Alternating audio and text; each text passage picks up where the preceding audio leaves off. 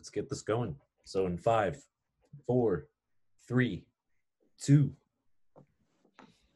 Good evening, ladies and gentlemen. I am Scott M. Graves, founder of M the Media Project and SM Graves Associates. And I am Scott J. Graves, and I'm a local city councilor, been in politics for quite a while, and I'm just along for the ride. And we like to cause all kinds of good trouble as it pertains to politics. You are listening to Scott's on the Rocks Politica. Well, we got a couple of interesting things happening tonight, don't we, Scott? We do. We're going to start off talking about the wonderful world of conflict of interest. We try to be somewhat educational for our listeners and viewers.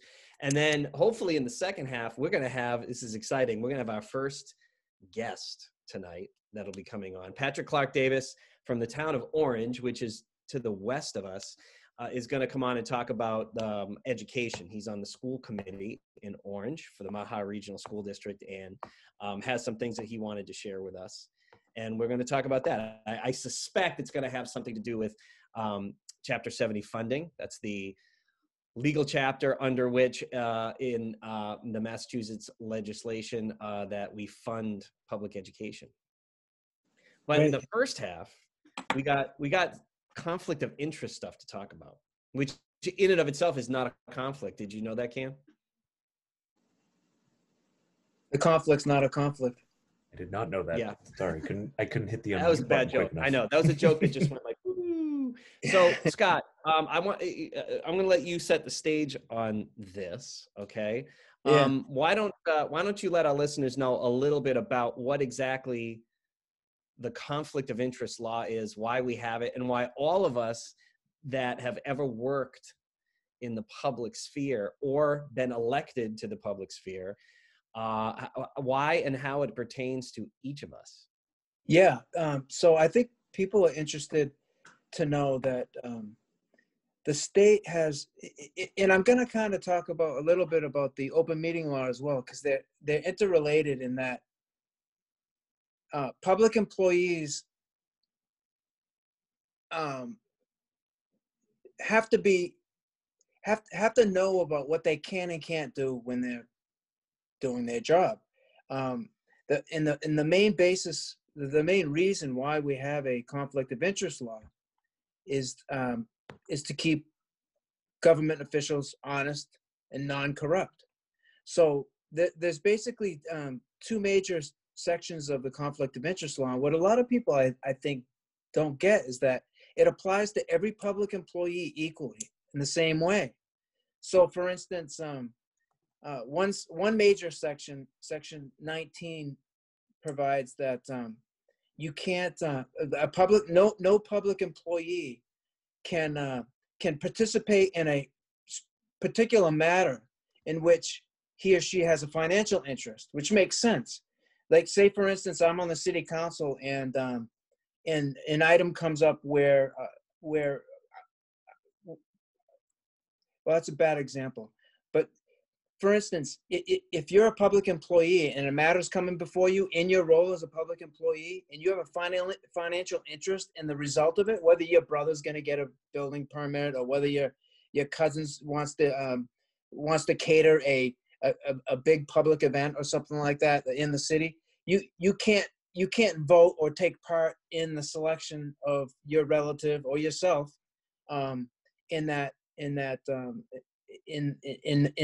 bid or in that request to get the job or the project. So there's very hefty fines, and sometimes people will run afoul of the law just by inadvertently, by not thinking. Like, you don't have to be corrupt to violate that law.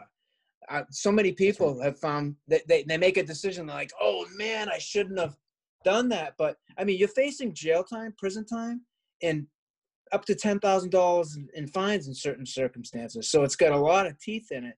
Right. But I had and I don't want to ramble on about it because we're going to be talking about it, I think, probably on our next show more in depth.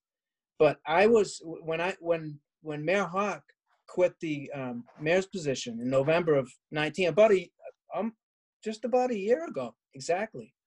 I was council president at the time, and obviously we all we all thought that he was going to resign, and there would be an election to replace him as mayor.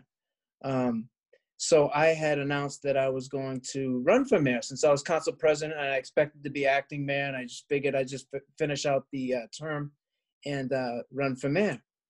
At the time, now it was coming to the end of the year, which we are now, and the next council president is going to be elected at the first city council meeting in the new year, the first Monday of the new year. Right. So I was pretty close to that, and I said, well, I'm going to run for council president again as well, because I loved that position, and I was going to do that. Now, I was told, actually, Mayor Hawk's the one that told me about it in the hallway, but apparently John Flick, the city solicitor, had for some reason contacted the Ethics Commission about me and asked them, evidently, whether or not I was able to run for council president, which would also be acting mayor in our circumstance, because Hawk was resigning, and at the same time be a candidate for mayor.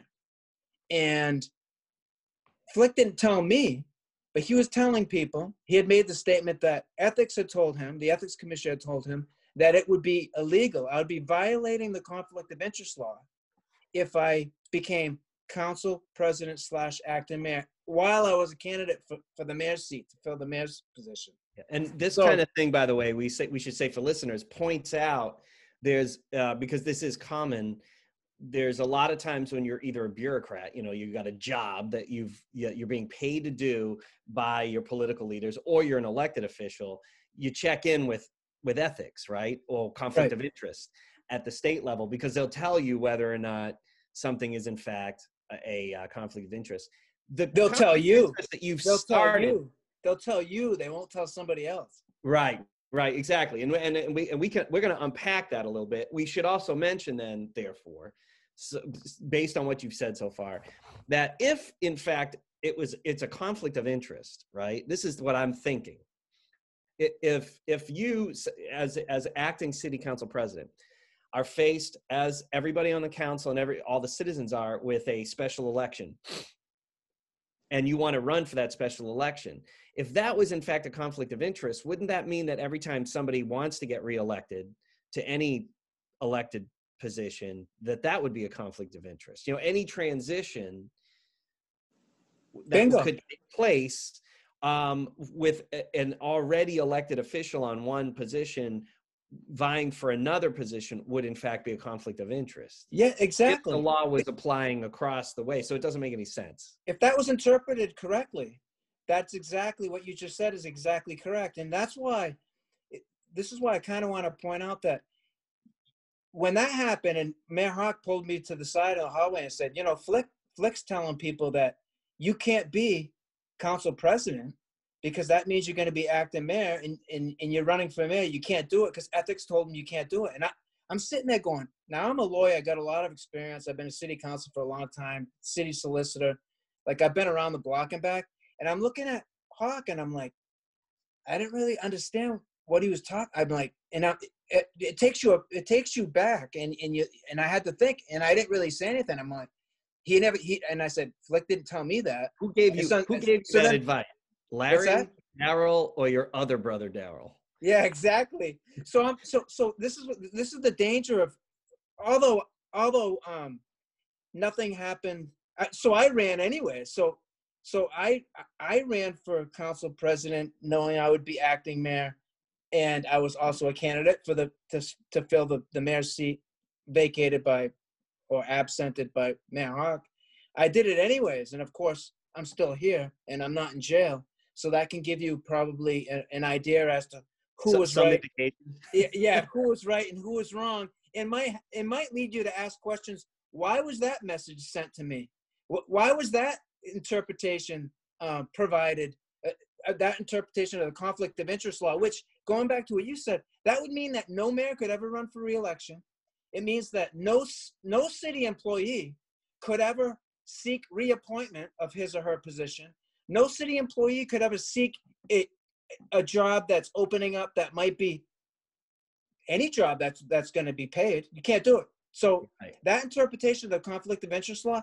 So it's bad enough to have the conflict of interest law in your face every day that we live, right, as a public employee.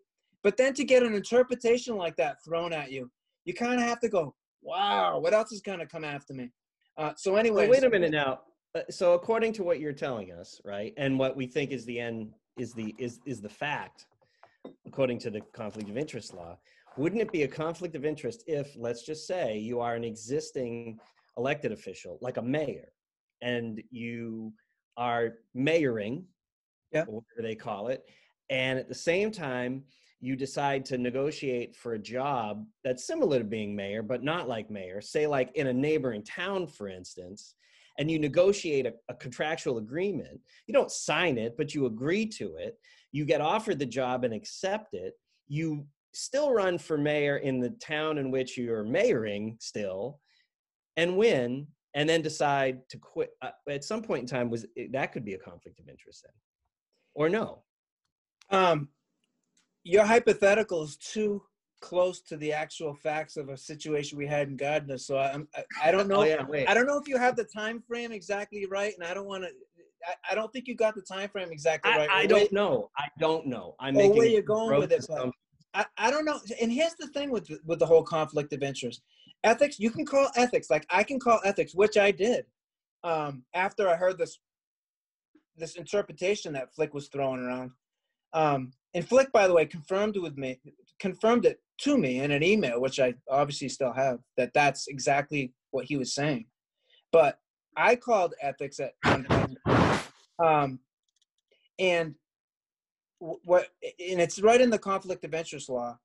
Ethics cannot give me, for instance. So if I asked a question, if I called ethics and I said, I want to run for council president, which is going to be acting mayor as well, and I want to be a candidate, they'll answer that question because it's about me.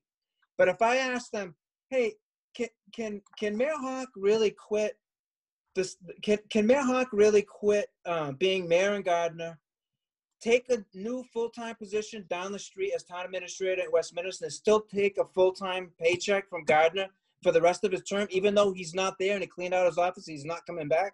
They won't answer that question for me because it's not about me. So so my first question was, and of course ethics won't answer me because ethics doesn't answer people. They just want to get you in trouble. They don't want to like help you. And that would be crazy. Imagine a state bureaucrat actually wanting to help you. So, well, that's a little unfair. how? That's painting with a broad brush. Tell me a state bureaucracy that wants to help a common citizen. I don't know. I haven't had to deal a lot with ethics. You have to be a member of the ruling class. I mean, if you're a member of the ruling class, you're fine. You don't get to be a member of the ruling class with this kind of hat. You know what I'm saying? This. But the thing is, how does Flick get a legal advisory when he's not a city councilor? He's not running for council president. He's not going to be acting mayor, and he's not running for mayor. How he got an advisory from the ethics commission is beyond me. It's beyond me. In fact, inquiring minds want to know. We're going to unpack this a little bit more in our next episode. We wanted to sort of. I asked him, he wouldn't answer me, so maybe he'll answer us. Oh, that's interesting. Well, yeah, I mean, this is the perfect concoction of education, entertainment, and political thought going on here, if I do say so myself. So maybe a little bit of open government, and a little bit of open government. Maybe just the catalyst would be the radio show. Maybe we can even tempt him to come on the program as our guest, and then he'll tell us. Yeah, that would be good. Maybe so I don't know. So we'll see. We're going to unpack this more in a subsequent episode in a couple of weeks. We should also let our listeners know we're going to take a break for Thanksgiving because, it's tough work making podcasts, man, that kind of thing. So, but it's a lot of fun doing this with you guys.